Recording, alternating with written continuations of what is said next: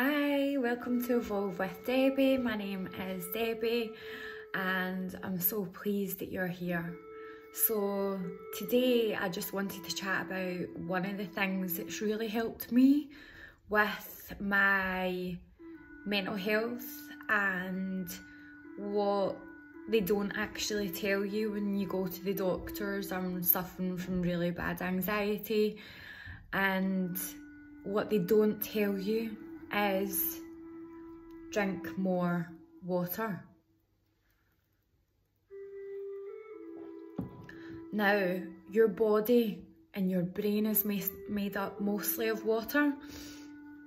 So if you're dehydrated, you are going to get anxiety and you probably will get depression as well.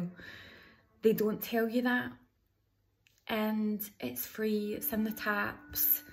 So dehydration makes you feel anxious and it clouds your brain. Your brain needs water, your body needs water to process all the neurotransmitters, to think clearer, to feel good, to feel more awake, more alert. And you're supposed to drink 2 to 3 litres of water a day. You think, oh my God, that's a lot of water. And when you start drinking the water, so plan your day out. So in the morning, I'm going to drink this much water by lunchtime, and then I'm going to drink that and just try and drink most of it probably before 6 o'clock, so that you don't either pee the bed or wake up for the toilet about 5 times through the night. It's so imperative that you drink more water for your body. It's really good for your skin, really good for all your cells in your body, because you are made up mostly of water, and so is your brain. So you're really helping your brain, and you're reducing all the anxious feelings in your body. It helps speed up your metabolism. So it's an all-rounder, like, fantastic thing for your body. And if you've been drinking, you know, that way that you have a drink the night before and then you've got the absolute fear the next day and you're like palpitations and oh my God. If you've ever felt like that, it is dehydration. Drink more water, drink more water. So I thought that I would share that with you, because it is something that I tell all of my clients. The first stage that I speak to my clients is, how much water do you drink? And if you're hardly drinking any water, well, that's a big part to play in your mental health. And it's funny because they don't tell you that.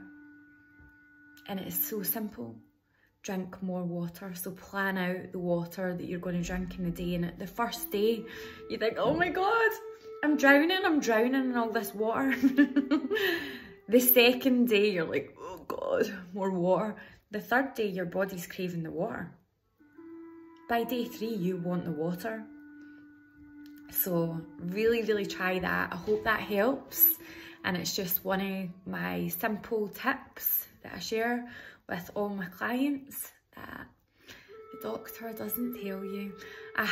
There was a wee woman that I knew that years ago, she had really bad anxiety, and her anxiety gets so bad that she couldn't leave the house.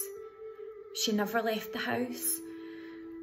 So it was the anxiety, it was crippling her. So she ended up in hospital. That's how bad she got. And the doctors done tests on her and they discovered that she was dehydrated. So they sent her home with loads of water to drink and everything, and she was like a completely different person. You've no idea. She was going out, she was going to shop, she was going to holidays, simply by drinking more water. So I hope that helps.